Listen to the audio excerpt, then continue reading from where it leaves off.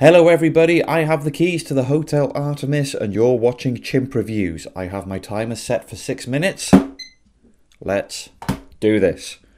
Hotel Artemis is a not too distant dystopian action suspense caper set in Los Angeles 2028. It stars Sterling K. Brown, Jodie Foster, Jeff Goldblum and Dave Bautista. If you are a criminal and you have suffered an injury which takes more than a rub of aloe vera to deal with, then you can visit a dark room, an outside of the law refuge where you can get patched up with no questions asked. Just make sure that you are a member. Hotel Artemis is one such place, and on this foreboding Wednesday night, not everything is as it should be. Water is privatised, the masses are thirsty, riots are at boiling point, and you do not want to be out on the streets. It's the perfect setting for a group of misfit characters to rock up at the wrong time and at certainly the wrong place, especially seeing as the city's most feared criminal Goldblum kingpin, or should I say Grandmaster, is on its way to Hotel Artemis to say hello. So begins a suspenseful, violent broth of betrayal and murder, causing you, the viewer, to ask the question, who will make it out of this alive? So, there are many things about this film that are likeable.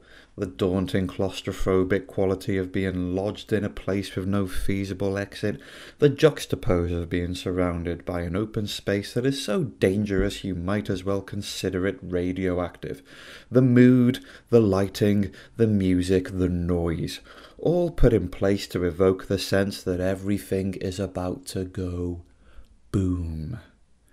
Is it any wonder then that I was gripped? I was gripped for the entire first half. I'd even go as far as to say that I was gripped for the first 2/3, and then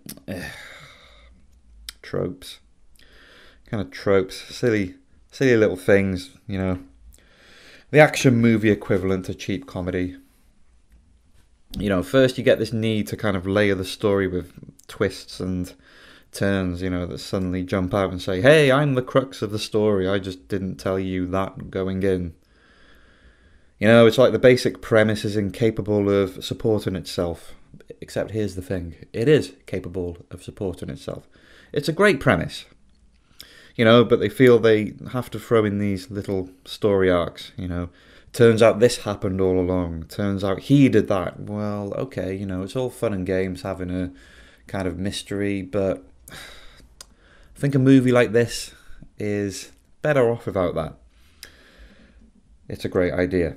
I love the simplicity of Hotel Artemis, So maybe what I'm saying is a small nitpick, but overall there's a sense that, the array of characters suddenly implode and go all dysfunctional just because the movie is about to finish and they had to tie it all up. There seemed to be a sudden gap in sensibility. The end did not substantiate the beginning. It was not as good in the finish as it was at the start, and so came the dissatisfaction.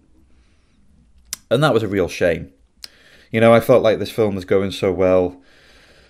And when you're making a sci-fi movie where the main character is a medical professional and you're therefore dealing in some hefty surgical nitty-grit, is it really a good matchup to have one of the characters dispatch a squadron of goons using high-precision knife throws and wall-bouncing martial arts? Almost like gravity-defying action was what the Doctor ordered. It wasn't.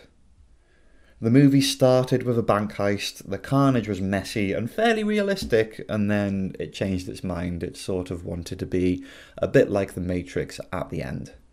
Because, it kind of wanted to end on a high. But to be fair, the opposite happened. I didn't hate this film. It was a solid caper. The locations and the settings were marvellous. I loved that bit with a helicopter. You'll know which bit I'm talking about when you see it.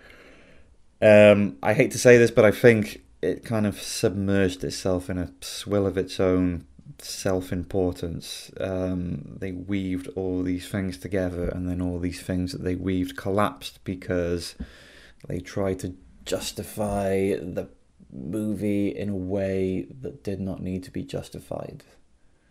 The characters were doing fine. I thought the profanities were a bit excessive, not because I'm offended by swearing, but because if you use the F word too many times, then it just stops being the F word. It just becomes another word that sounds silly. You've got to use that word once or twice in a movie, and then it will have its full impact. That's the whole point of a profanity. It's shocking. You know, if you use it every 2.5 seconds, it's not really shocking anymore. It just gets a bit silly. And I kind of find that a bit irritating in a lot of films, and this was one where that certainly stood out. Everything was going really well, and I think there were some stellar performances.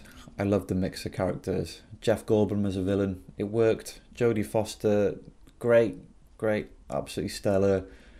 Dave Bautista, is always a pleasure when they put a good script in front of him. He's a great actor. He's an entertainer. He's brilliant. I will give this a solid thumbs up and a thumbs down in perfect harmony, because I think it was a great film, let down by just a bit of a daft ending. And yeah, it's a shame that didn't happen at the beginning. And the time is up. And that was my review. Was I talking a complete load of nonsense? I am fairly certain that I was. And that is why you, the viewer, are free to disagree. So thank you very much for watching my review. I will see you next time. And have a good time until then. Ta-ta for now.